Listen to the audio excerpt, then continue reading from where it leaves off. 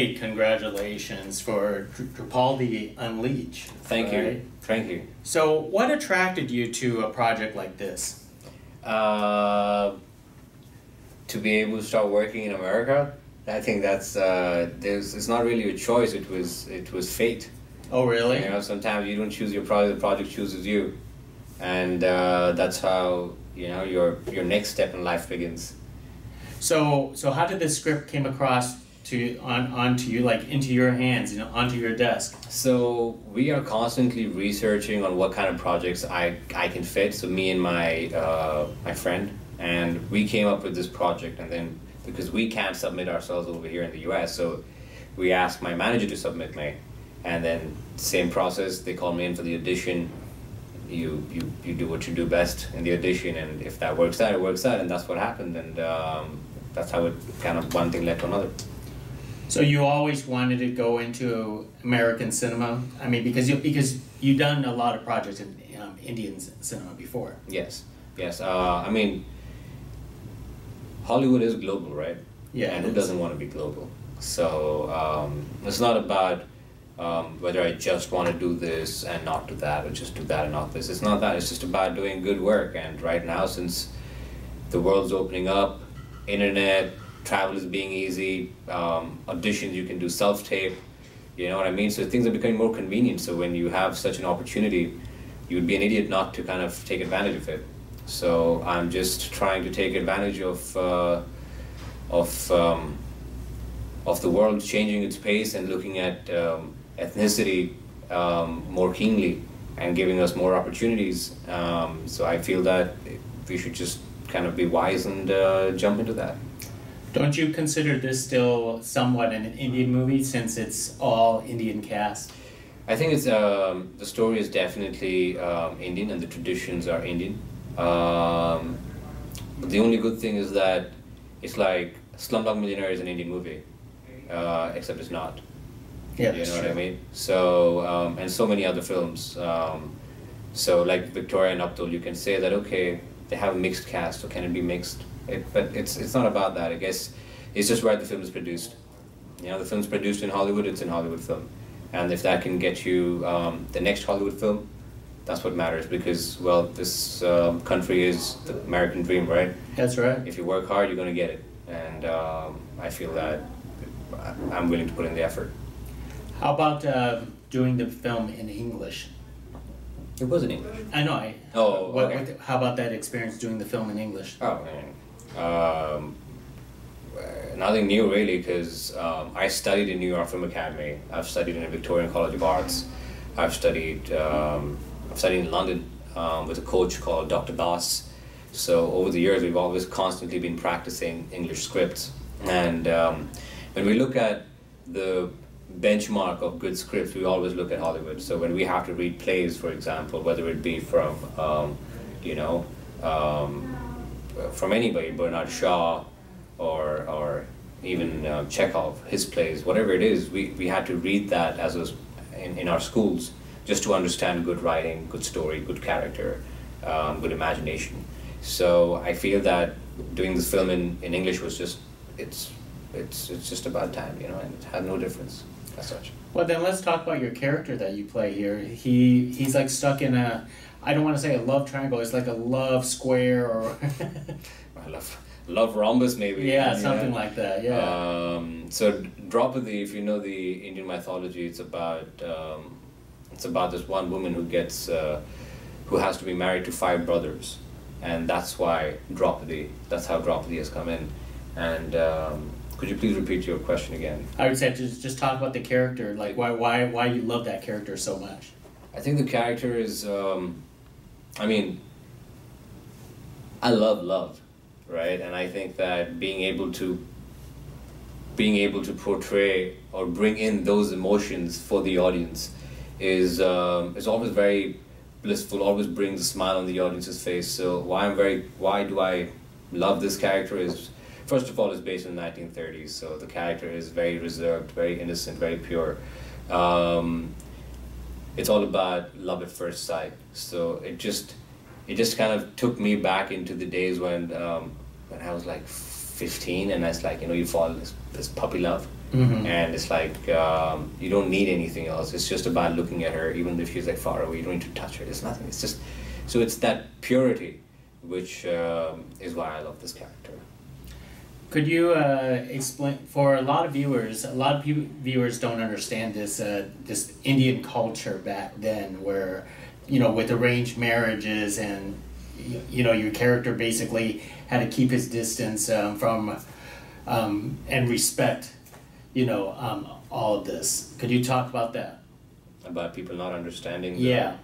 Well, it's a good thing that people don't understand, right? Like I'm reading this one book. It's called The Path.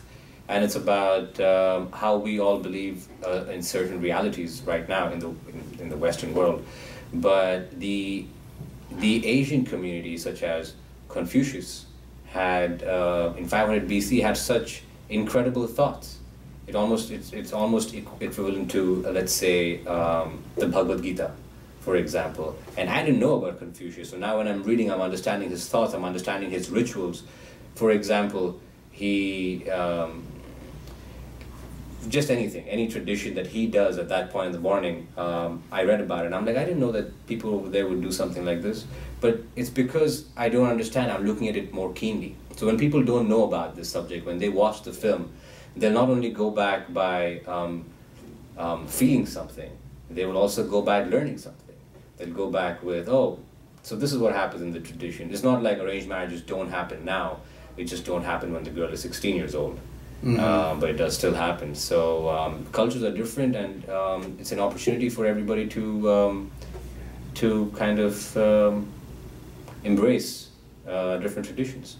So what do you hope that viewers and audience would learn by watching a film like this? They would actually, so it's very they will introspect.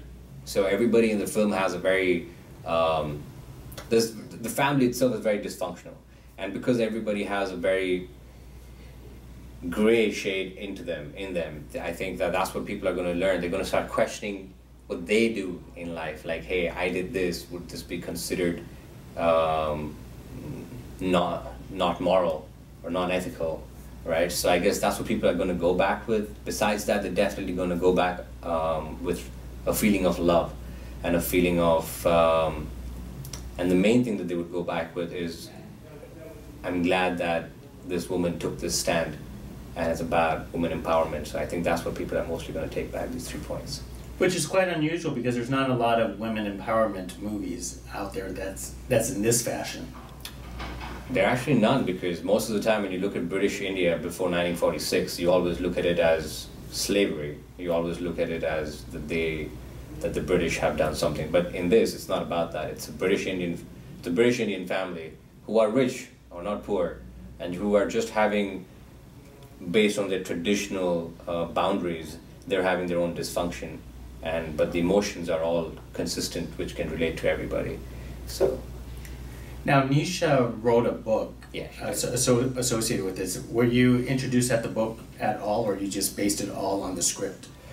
So Nisha spoke to us about the script. About the book. And she just told us certain parts to read and what would make our character come out more. Besides that, it was mostly the director's take, and how Tony had done a lot of research, and he shared his research with us, which is what I mostly was indulging in. So yeah, it was kind of like a mixture of both. Excellent. Correct me if I get the actress's name wrong. Selena. How was acting alongside with her? I think she's she has an incredible energy, and that's what's most important. She had the most amount to shoot, and she was always a team player, and she's very talented. She's very young, but she's very talented. I think that I would love to do something with her, whether it be a series or. So I think that she's great, and she's going to go a long way. Have you done romantic scenes before, personally before? Too many times. Too many times. Yeah, no, I have. That's like part of the game, right? Well, I'm not familiar with the Indian movies that you have done. Is it typically like romance or? Bollywood? It would be Bollywood romance, but the cliched or the belief of running behind trees and things like that, that's not existent at the moment. It was very brief moments in history where that would have happened, and that too only because of censorship. And it would be more of a symbolism. Nowadays we don't need symbolism. Everybody is quite open, especially with foreign cultures coming in with Netflix and Amazon and name it. I mean, everything's on a click of a phone right now, right? So people are more open, people are just more understanding. And especially in the metropolitan cities, where Bombay or Delhi or Madras, wherever, everybody's open. So yeah, in the films right now, there's definitely romance, there's definitely love scenes, love-making scenes, and it might be shot aesthetically, and but it's still there. So how did you get your start in the business? Why do you love acting so much? Why do I love acting so much? There's two reasons. So the first reason is that sometimes I don't understand myself, and I feel like I want to escape myself, right? There might not be any justifiable reason to it, but I feel as an actor, you get to, and once you reach a pinnacle where you actually get to choose your characters, then you get to show facets of yourself which you know are inside you, but you can't express, right? Even if it's a negative role for that matter. I know many people who would like to do something which is so-called negative, right? Or be the bad guy, but it's just like a fantasy, right? And it's somewhere in you, right? And I feel that as an actor, being an actor, you get to explore all these different sides of you, and you start discovering more and more about yourself. That's one reason.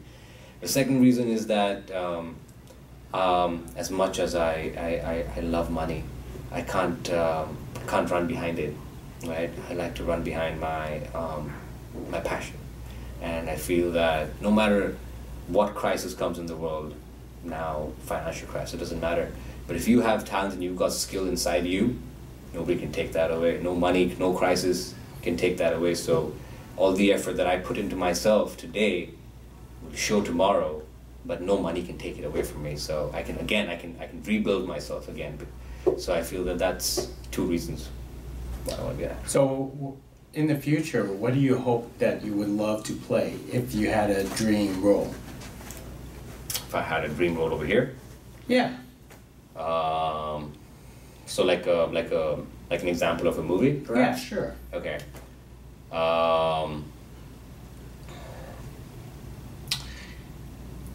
So as an actor, I would like to play either the aviator, or I would like to play. I mean, the film which changed my life was Scarface, right? So a character like that, I would love to play. Besides that, just being a South Asian being, I think that if I had to change the portrayal of South Asians right now over here, I would love to be part of an action film, a huge action film, which is like, let's say Deadpool. Yeah.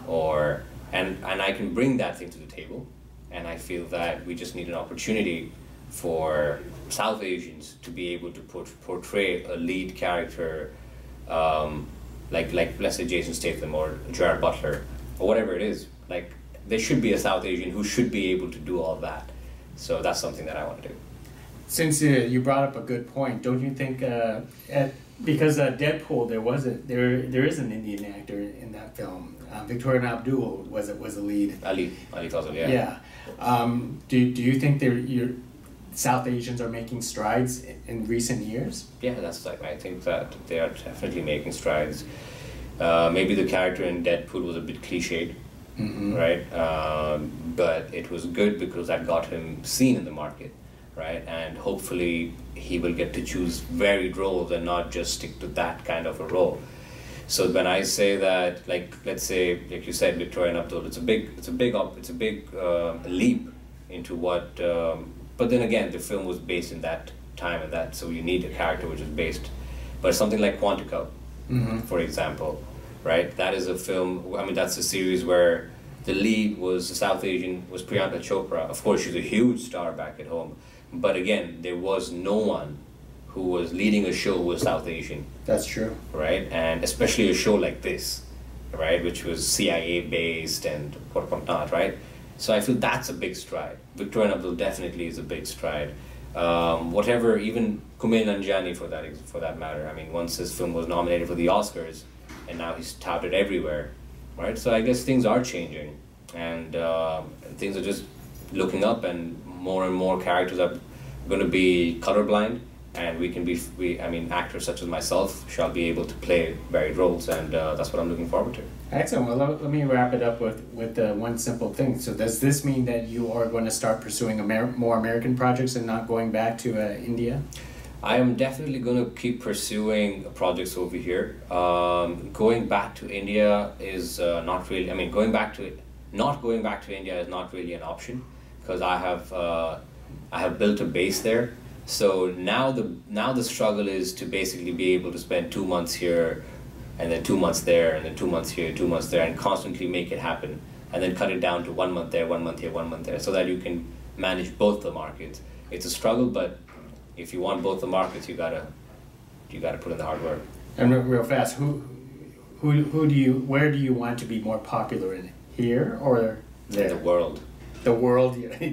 You have the big picture of the world. It's the world, man. I mean, like I said, Hollywood is worldwide. Everybody watches it.